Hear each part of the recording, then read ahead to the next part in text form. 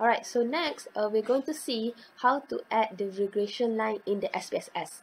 Okay, so in the output viewer window, okay, double click at the scatter plot here. Okay, double click it, and this will open up the chart editor window.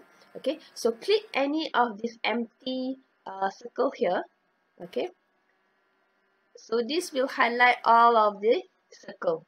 Okay, so then click on the icon add line at total.